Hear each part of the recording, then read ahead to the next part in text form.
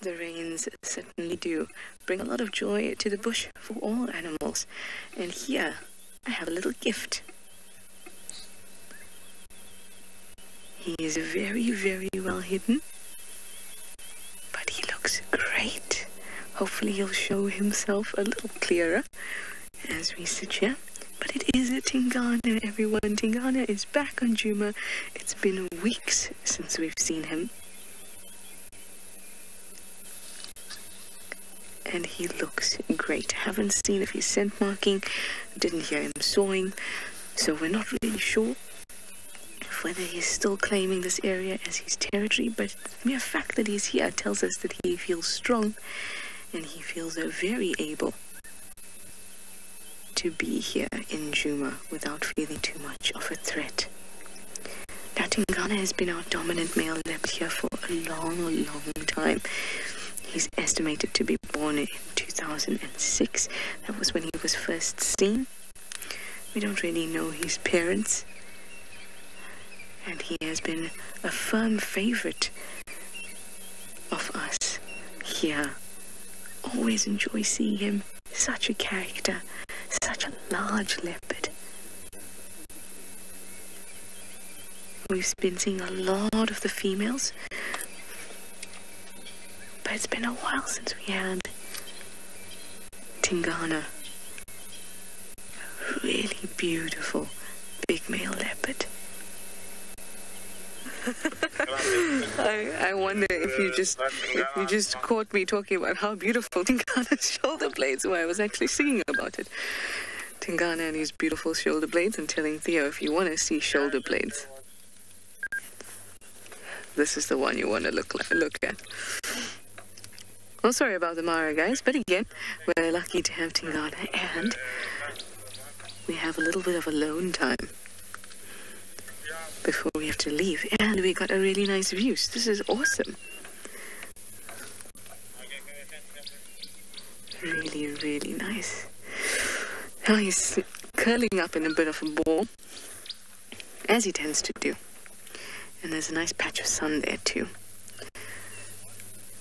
So he's just enjoying himself. There's nothing I can tell you about Tingana except the fact that he's a legend. He is a large leopard. I would probably put him at about 90 kgs or so. If I was being conservative, between 80 and 90. He's a big leopard. Average male leopard, you're looking about maybe 60 to 70. Females are more in the realm of the 40s. Kgs, those are. So he's big. He's in charge. And like I said, it's so nice to see him because we've just not been fortunate with sightings with him of late. Just gorgeous. So now, like I said, we have a little bit of time with him. And we may have to leave soon. I keep telling you that just in case when I do leave, you understand why. But I'll try and... I've managed to get a nicer view of Tingana, and he's now sitting up quite lovely. Still feeling a little bit lazy. He kind of gave us a ring around the guari bush, and it ended up very close to where we originally found him.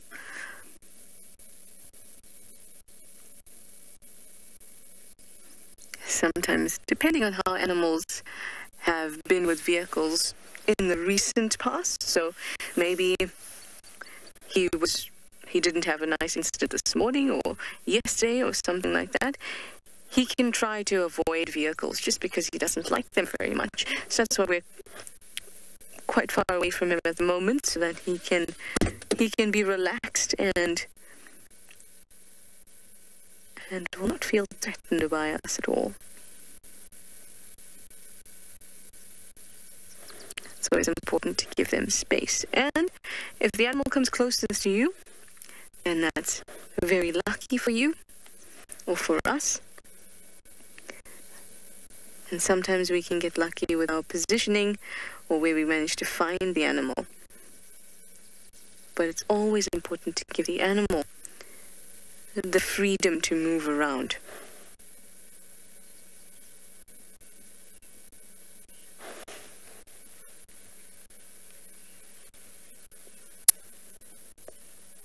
Chantal, you'd like to know if these predators are immune to snake bites. They are not. They are not immune to snake bites. So, if a snake bites them, it's definitely not pleasant, and if the venom is extremely toxic, it can kill them. Now, Tingana here has been seen with a python kill twice, but pythons, as you know, are not venomous. But he's managed to tackle a python to death twice, at least twice that I've seen, which is quite something. Now, there are mammals that are immune to some extent to venom, and that comes from the fact that venom is a very, very specific type of molecule, and it kind of latches onto your cells and then is able to disable them or interfere with your blood coagulating. There we go. Gosh, that word took a lot to come out. Your blood coagulation, or whether they're messing around with the electric wiring in your body, whatever it is, it latches onto your cell to be able to do that. But sometimes it's kind of like a lock and key system. So if the particular lock shape is a little bit off, then that key of the venom will not be able to attach.